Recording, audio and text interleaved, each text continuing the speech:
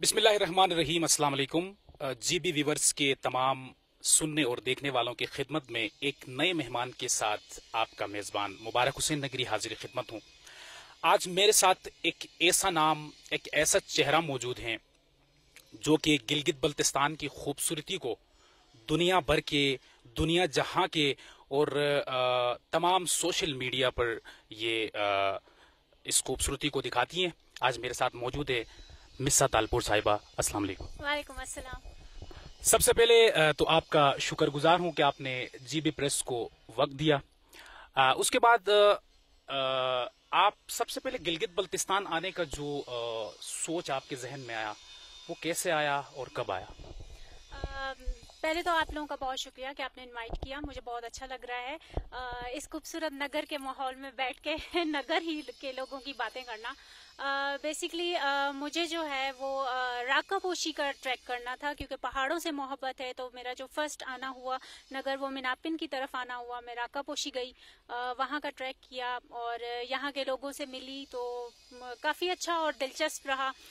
सबसे ज़्यादा जो अच्छी बात मुझे लगी वो यहाँ के लोगों की सच्चाई और जो सादगी है, जिस तरह से वो मोहब्बत और इज्जत देते हैं, वो चीज़ मुझे बहुत अच्छी लगी। तो ये है। अच्छा, हमसे ज्यादा आपको पता है डिस्ट्रिक्ट नगर के बारे में। मिनापिन से लेके, छल से लेके, शायार से लेके, अस्कुर्दस से लेके, इवन के नगर खास और होपर तक, ये सारे मालूमात आपको कैसे हासिल हुए? असल में बात जो होती है ना, वो होती है अपनी मोहब्बत की, कि पहाड़ों से मुझे मोहब्बत है और खास करके नगर से पहले इतना मालूम नहीं था। जब मैं यहाँ आना स्टार्ट किया और यहाँ के इलाके देखना शुरू हुए, तब मुझे पता चला कि यहाँ तो जो है वो काफ़ी एरियाज हैं जहाँ के बहुत अच्छे अच्छे लोग हैं और बहुत खूबसूरत जो है वो वादियाँ हैं नगर की खास करके। तो बेसिकली बात होती है मोहब्बत की। आपको जिस चीज़ से मोहब्बत होती है तो आप उसकी छानबीन करते हैं, तो इस तरह से पता लगा। अक्सर और बेशतर आपके पोस्ट मैं पढ़ता रहता हूँ और देखता रहता हूँ। Solo girl, what's the mean? Solo का मतलब होता है अकेला या अकेली, और गर्ल मीन्स लड़की। तो बेसिकली इस लोगो का मतलब ये है, क्योंकि मैं अकेली ही ट्रैवलिंग करती हूँ। इट्स लाइक ऑलमोस्ट 5 years, 5 साल हो गए मुझे कि मैं इन वादियों में अकेली घूम फिर रही हूँ। और उसमें ये है कि अकेला यहाँ के लोग अकेली जब आती हूँ तो यहाँ के लोगों से मिलती हूँ, मकामी लोगों से, यहाँ के लोगों के कल्चर को बेहतर तरीके से समझ पाती हूँ, जान पाती हूँ। और बस यही है, और उस चीज़ को दुनिया को बताती हूँ। ये है। सिंध से आप माशाल्लाह से ताल्लुक रखती हैं, वहां से यहाँ आती हैं और क्या फील करती हैं? घर से बाहर रहकर भी आप ऐसा फील करती हैं कि अपने आप घर में ही हैं? मेरा जो ताल्लुक है वो सिंध के शहर मीरपुर खास से है। उससे आगे जो है वो थर का इलाका शुरू हो जाता है, जो कि डेजर्ट एरिया है। और वो समझे पाकिस्तान का एक कोना है, और अगर गिलगित बल्तिस्तान की बात की जाए यहाँ की, तो ये पाकिस्तान का दूसरा कोना है। तो वहाँ से यहाँ आना मेरे लिए जो है वो मुश्किल था, क्योंकि आसान नहीं है। सफ़र करना कभी भी आसान नहीं होता, लेकिन बात मोहब्बत की आ जाती है कि इन पहाड़ों से, इन वादियों से मोहब्बत है और वो मुझे खींच लाती है यहाँ पे। और यहाँ के ऐसा नहीं लगता कि मैं अपने घर से दूर हूँ, ऐसा ही लगता है अपनों में हूँ और अपने घर में मौजूद हूँ, ऐसा फील होता है। शादी के बारे में क्या आपका सोच है? गिलगित बल्तिस्तान से ही करना चाहेंगी या सिंध से करेंगी? शादी के हवाले से फिलहाल तो मैंने कुछ सोचा नहीं है ना, अभी कुछ टाइम में मेरे कोई प्लान्स हैं। लेकिन ये मैं नहीं देखूंगी कि सिंध का ही मतलब बंदा हो जिससे मैं शादी करूं, या गिलगित बल्तिस्तान का। अगर मुझे यहाँ कोई अच्छा इंसान समझ आ गया तो मैं यहाँ कर लूंगी, इस तरह से। जी, जीबी प्रेस के तवज्जुद से तमाम जो व्यूवर्स हैं उनकी खिदमत में खूबसूरती जो गिलगित बल्तिस्तान, स्पेशली नगर, अभी आपका इरादा होपर का है, इससे पहले भी आप जा चुकी होंगी वहाँ। वहाँ का ग्लेशियर के बारे में, क्योंकि ग्लेशियर आबादी से नीचे है, शायद आपने देखा होगा। तो इस खूबसूरती के बारे में जीबी प्रेस के तवज्जुद से क्या पैगाम देंगी? बस ये है कि ये जो वादियां हैं, या यहाँ के जो ग्लेशियर हैं, या यहाँ के जो पहाड़ हैं, ये हम कोशिश कर सकते हैं। जैसे मैं ब्लॉगर हूँ, और ब्लॉगर हूँ, इस चीज़ को मैं अपने पिक्चर्स और वीडियोस के थ्रू प्रमोट करती हूँ, यहाँ की खूबसूरती। लेकिन बस मैसेज जो है देखने वाले को वो यही है कि ये वो खूबसूरती है जो कि आप आपको पिक्चर्स और वीडियोस में नहीं दिख सकती। इसके लिए आपको यहाँ पे आना पड़ेगा और आके आप अपनी आंखों से ये नज़ारे करें और देखें किस कदर खूबसूरत और शानदार हैं, जिसको देख के आप बिल्कुल पुरसुकून हो जाते हैं। और जहां तक होपर की बात की जाए तो ये वो ग्लेशियर है जो कि इजीली आप एक्सेस कर सकते हैं और जाके वो जो रॉ ब्यूटी है वो आप अपनी आंखों से देख सकते हैं। तो कोई अगर आता है नगर और होपर नहीं जाता तो बहुत कुछ मिस कर देता है, यही कहूंगी।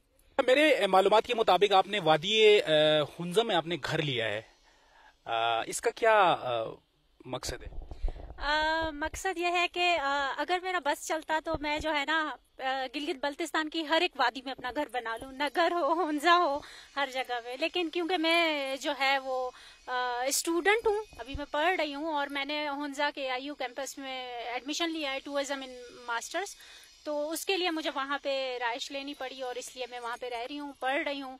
और अक्सर ये भी क्वेश्चन कहा जाता है कि आप कराची की और इस्लामाबाद की, मतलब पंजाब और सिंध की इतनी अच्छी यूनिवर्सिटीज छोड़ के आप यहाँ क्यों आई हैं? तो उसका मेन रीज़न यही है क्योंकि मैं चाहती हूँ कि मैं यहाँ की जो वैलीज़ हैं उनको बहुत अच्छे तरीके से और यहाँ के कल्चर को, लोगों को अच्छे तरीके से जान पाऊँ, एक्सप्लोर कर सकूँ।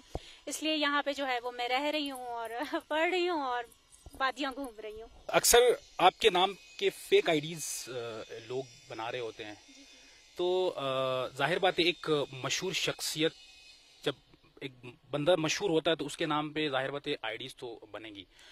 उसमें आप नाराज होती हैं या खुशी का इजहार करती हैं इसमें? देखें, जो भी मेरे फैंस हैं, जो लोग मुझे पसंद करते हैं, इज्जत और मोहब्बत देते हैं, उनकी मैं खुद दिल से बहुत इज्जत करती हूँ और मुझे बहुत अच्छा लगता है कि वो लोग मेरे काम को अप्रिशिएट कर रहे हैं। मैं उनके इलाकों को प्रमोट करती हूँ और उनको अच्छा लगता है, वो लोग शेयर करते हैं। एक चीज़ होती है शेयर करना किसी के काम को, तो उसमें खुशी होती है, इसमें कोई गलत बात नहीं है। अच्छी बात है कि वो मेरे काम को या मेरी पिक्चर्स को शेयर कर रहे हैं या आईडीज पे फोटोज लगा रहे हैं as a symbol of love और रिस्पेक्ट, वहां तक बात समझ आती है। लेकिन एक चीज होती है मिसयूज करना, कि आप कोई आईडी बना के प्रिटेंड टू बी मिसा तालपुर करें कि आप मिसा तालपुर हैं और उस चीज का गलत इस्तेमाल करें, तो वो चीज दुख देती है, जाहिर बात है, और ये नहीं होना चाहिए। तो इस पे मैं नाराज होती हूँ। अक्सर और बेशतर आपका आना जाना लगा रहता है, स्पेशली डिस्ट्रिक्ट नगर। लोगों की जानिब से आपको कोई दुश्वारी का सामना तो नहीं करना पड़ता है? बिल्कुल, ये बहुत ही अच्छा क्वेश्चन आपने किया है क्योंकि मैं सोलो ट्रैवलर हूँ, अकेली घूमती हूँ। तो अकेली लड़की को देख के होता है, पूरी सोसाइटी ऐसी है कि लोग जो है वो तंग भी करते हैं। और जहाँ तक फैंस की बात है कि वो आके अगर पिक्चर्स के लिए कहते हैं तो मैं उनकी दिल से इज्जत करती हूँ, मुझे उसमें कोई मसला नहीं होता।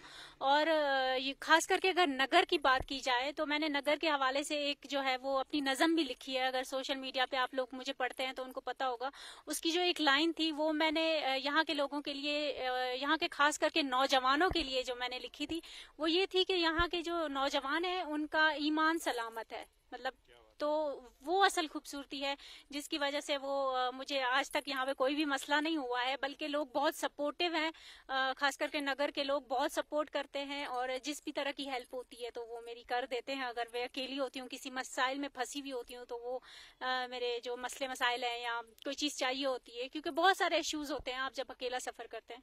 तो अल्लाह का शुक्र है कोई मसला नहीं हुआ, इट इज़ टोटली सेफ। आप यहाँ पे अकेले घूम फिर सकते हैं और बहुत इज्जत देने वाले, मोहब्बत करने वाले लोग हैं। गिलगित बल्तिस्तान स्पेशली नगर का एक खूबसूरत जगह वादी सुमैर में आपका अक्सर और बेशतर मैं आपके पोस्ट देखता रहता हूँ। वहाँ पे आपका ज़्यादातर जब आप सिंध से आती हैं तो डायरेक्ट सुमैर जाती हैं, क्या वजह है? वजह असल में ये है कि नगर में जो है ना घूमते फिरते काफ़ी सारी ऐसी जगह हैं जहाँ पे लोगों के साथ मेरे लाइक जिस तरह फैमिली टर्म्स होते हैं, फैमिली फ्रेंड्स होते हैं, तो इस तरह से मेरे उनके साथ ताल्लुकात बन चुके हैं। तो वो उनमें घर में कहाँ पे, कहीं पे मेरी कोई सहेली है, कहीं पे कोई मेरी अम्मा जी हैं, तो ये मोहब्बतें हैं लोगों की, इसलिए मैं सुमाइर जाती हूँ। और वहाँ से जो वादी हुंजा का व्यू है वो बहुत ही शानदार है। हालांकि लोग समझते हैं हुंजा में बैठ के आप नज़ारे देख सकते हैं, लेकिन अगर आप सुमाइर या नगर में बैठ के हुंजा के नज़ारे करें तो वो भी बहुत खूब है। जीबी प्रेस के तवस्सुत से आप पूरी दुनिया को, पाकिस्तान समेत पूरी दुनिया को क्या पैगाम देना चाहेंगी? मैसेज सिर्फ यही है कि अगर आप नगर की बात करें तो नगर का झूमर, जिसको राका पोशी कहा जाता है, वो नगर में है। और उसके जो नज़ारे हैं वो बहुत ही शानदार और आलीशान किस्म के होते हैं। वो ऐसे नज़ारे हैं जो कि आपको तस्वीरों वीडियोस में नहीं मिलते हैं। तो मैसेज सारी आवाम को, पूरी दुनिया को, सबको यही देना चाहती हूँ कि यहाँ पे आएँ और यहाँ के कल्चर को अच्छे तरीके से एक्सप्लोर करें और ये खूबसूरत नज़ारे अपनी आंखों से देखें।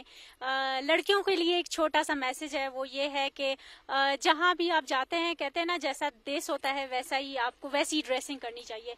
तो उस हिसाब से आप जो है वो अपने ड्रेसिंग का या अपने हिजाब का अगर ख्याल कर सकती हैं तो करें। उससे ये होगा कि आपकी इज्जत में भी जो है वो इजाफा होगा और आपको भी इज्जत दी जाएगी और यहाँ के लोगों को भी आपके साथ इंटरेक्शन करने में जो है वो मसाइल नहीं होंगे और उनको अच्छा लगेगा। बस यही मैसेज है। शुक्रिया।